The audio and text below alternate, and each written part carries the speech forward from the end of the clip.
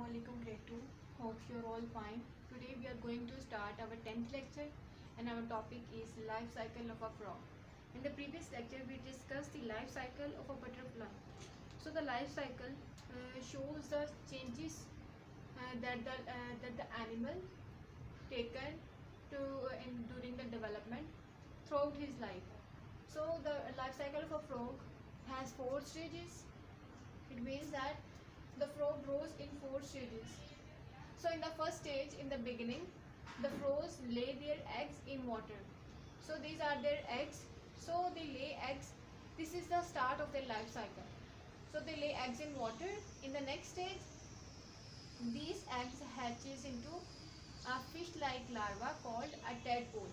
So the tadpole has a tail. That's why it lives in water. So in the previous chapter we have studied that it has fins to breathe, it has gills to breathe like fish. So it has a tail like fish, so it can swim in water. So in the next stage, this tadpole will grows and legs appear.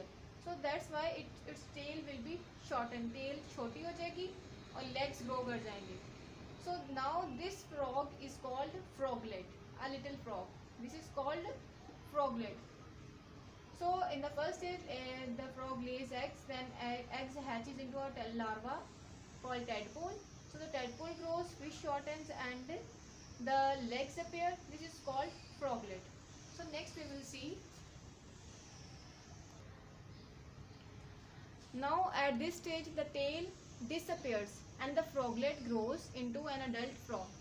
So after some time changes, this tail will be shortened and shortened and shortened, and now at this stage the tail disappears, and at this stage this is called froglet, and now at this stage the froglet grows into an adult frog.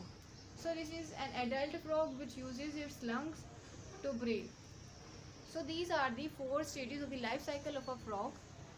So first it lays eggs, then hatches into a larva called tadpole. Tadpole grows and legs appear, tail shortens. Now the tail disappears and froglet grows to an adult frog. Hope you understand it. The life cycle of a frog and the stages in the life cycle of a frog. Now note down your homework.